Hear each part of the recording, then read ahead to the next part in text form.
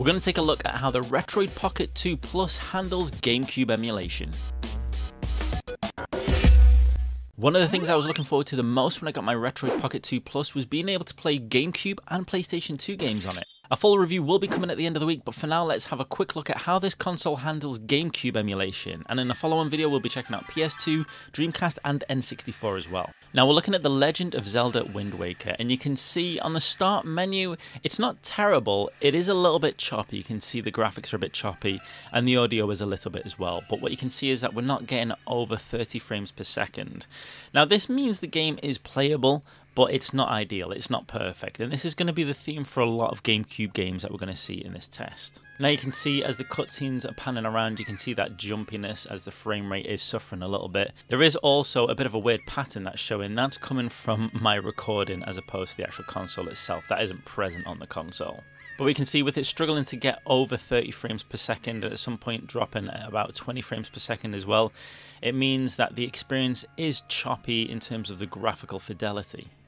Now, as you can see, you can move Link around with no problem, with ease, but you can see it's struggling a little bit. You can see the Retroid Pocket 2 Plus is punching above its weight here.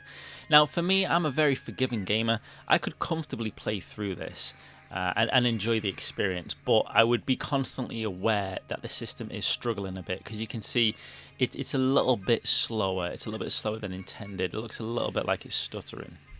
Next up we have Mario Kart Double Dash, and on the start menu it looks great, 60 frames per second, no problem, but as we press start and go through the menus you start to notice a little bit of stuttering, and then as we get into the actual racing itself the frames per second drop down to the around about 40 frames per second mark. Now this means that the racing again is perfectly acceptable, however when it comes to a racing game it is a bit more noticeable and it does affect the gameplay more than it does a game like Legend of Zelda Wind Waker. Now I found myself comfortably playing through the 50cc races, but as we'd get to the faster races I'm pretty sure this would be quite difficult. And as you notice as well, the button mapping is a little bit awkward. Having to press the Y button to shoot out any of your pickups is a little bit tricky, and when you play in an easy level on 50cc that's not too hard to do, but if you're racing and trying your best to beat the field you're going to find it tricky. It's going to pull you back and hinder you if you have to press Y to shoot at them as well. But from a graphical and audio emulation perspective, again we can see the Retroid Pocket 2 Plus is punching way above its weight, but doing pretty damn well to be fair. Next up we have Need for Speed Underground, and this is where things really start to struggle.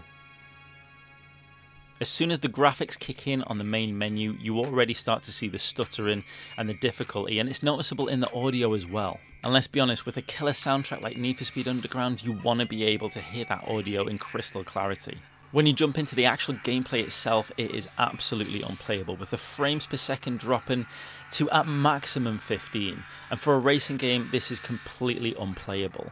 Now you can understand why this is the case. Just looking at the graphics you can see Need for Speed Underground is one of the higher end GameCube games, so it's definitely going to push the Retroid Pocket 2 Plus, and I would have been really surprised if this was going to be playable. I'm gutted that it isn't, I was hoping it would, but I'm not surprised that it's not. Following on, we've got NBA Street Volume 2, and again this is very similar to Need for Speed Underground. It's not quite as bad, but the stuttering and the slowness in this for a game that needs to be fast paced means that it's just completely unplayable.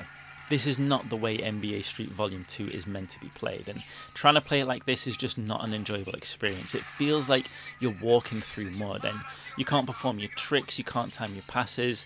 It's just not a pleasant experience, and this is it running at 30 frames per second as well. So it gives you a good comparison of what it feels like playing a game like Legend of Zelda Wind Waker at 35 frames per second compared to a game like NBA Street Volume 2 at 35 frames per second. It is entirely dependent on the game as to how much of an effect it's going to have. And when we come to Pokemon XD Gale of Darkness, it gets even worse. With the actual cutscenes running themselves at around about 15 frames per second means they are so difficult to watch, but not only that, the audio in this is absolutely butchered. It's so painful to actually try to listen to it.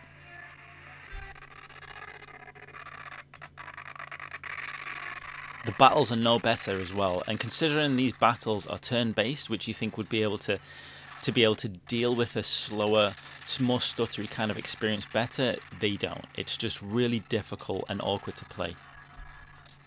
On top of that, when you get to the actual main game itself, trying to move your character around, it just continues to be the same issue. With the frame rate running at that 15 frames per second, it's just so difficult to play and move around. And not only that, there seems to be a bit of a glitch. I don't know if it's with this ROM, or I don't know if it's with the Retroid Pocket 2 Plus, but whenever you hold down on the analog stick, the character still goes up.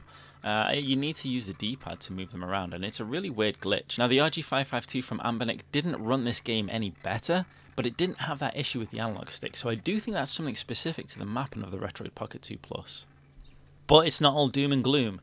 Simpsons Hit and Run, although this runs, again, at average on around about 30 to maybe 45 frames per second, this is a completely enjoyable experience. And like I said earlier in this video, I am a lot more forgiving when it comes to gaming in terms of being able to experience and enjoy a game that isn't running at peak performance. So I will caveat it with the fact that there will be people out there that will notice these issues and won't enjoy it. But I have played through Simpsons Hit and Run, and I'm probably about 75% of the way through this game entirely on the Retroid Pocket 2 Plus, and I have enjoyed every single minute of it. Is it perfect emulation? Absolutely not. Is it enjoyable? Heck yes, and I am absolutely loving playing through Simpsons Hit and Run on the Retroid Pocket 2 Plus. Now, if you want a full review of this device, make sure you are subscribed so you don't miss out on that, and we'll be checking out the PS2 emulation soon as well.